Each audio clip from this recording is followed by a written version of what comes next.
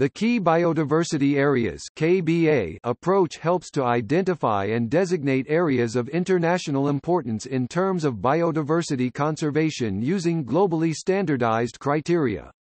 KBAs extend the Important Bird Area (IBA) concept to other taxonomic groups and are now being identified in many parts of the world, by a range of organizations. Examples include Important Plant Areas (IPAs), Ecologically and Biologically Significant Areas (EBSAs) in the high seas, Alliance for Zero Extinction (AZE) sites, Prime Butterfly Areas, Important Mammal Areas and Important Sites for Freshwater Biodiversity, with prototype criteria developed for freshwater mollusks and fish and for marine systems. The determination of KBAs often brings sites onto the conservation agenda that hadn't previously been identified as needing protection due to the nature of the two non-exclusive criteria used to determine them: vulnerability, and irreplaceability.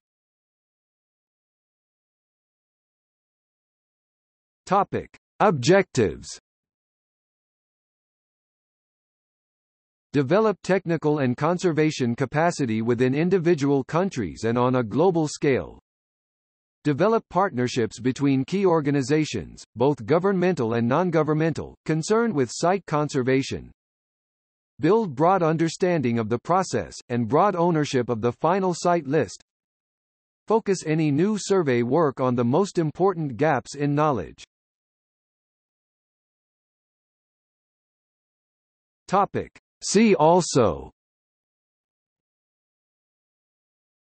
Conservation biology, Ecoregions, Biodiversity, Crisis ecoregions, High conservation value area, High biodiversity wilderness areas, Biodiversity hotspots, Biosphere reserves, Site-based conservation, Protected areas.